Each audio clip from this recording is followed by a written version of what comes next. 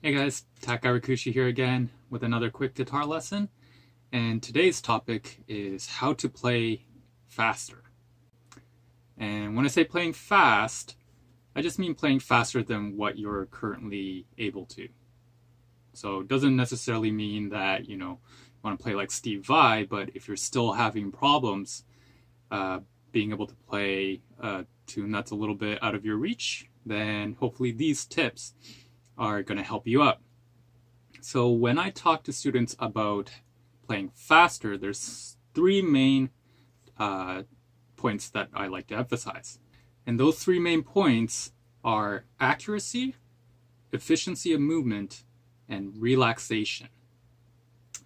So the first one, accuracy, is about being able to play the notes correctly and well at a slower speed before you attempt to play them at faster speeds, and that you don't practice it in a way that's fast but sloppy.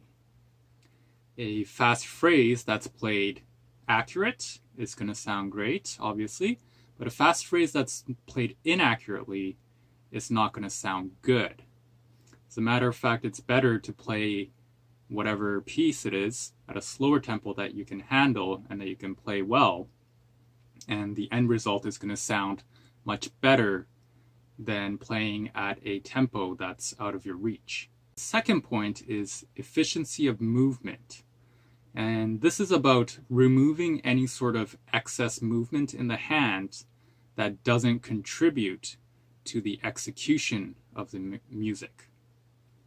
So when it comes to the left hand, a lot of guitar players will play in a way where their fingers are flying about like this. Lots of big movements. So you want to minimize that. So for example, I will play a A minor pentatonic scale like this. And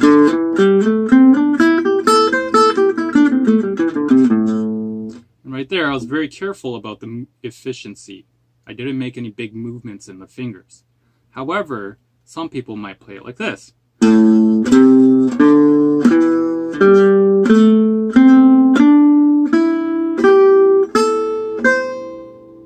So notice how my hand was making big movements, but there wasn't any sort of discernible difference in how it sounded. Only thing that would happen is that it would slow you down. So you want to minimize those kind of movements in the left hand. So when it comes to the picking hand, what I see frequently is, for example, when you pick a note, a student might do something like that, and the pick, after picking the note, will end up out here, far away from the guitar. Again, this doesn't really benefit you in any sort of way, and it's usually just a habit that kind of develops. Essentially, you want to just keep your pick close to the strings. Then finally, relaxation means to avoid any sort of tension in your muscles. And this doesn't just have to do with the hands, it actually has to do with the entire body. Oftentimes when there's tension in the hand, the notes will be picked very loud. And then also in the left hand, there's too much tension. You might press down too hard on the string and make it go out of tune. Another thing is when muscles are tense, they take a little bit longer to relax, which is what needs to happen for you to let go of the note and to move on to the next note. So it'll slow down that process in your muscles as well. Now, tension that creeps into the rest of your body, not just your hands, can be a little bit harder to notice.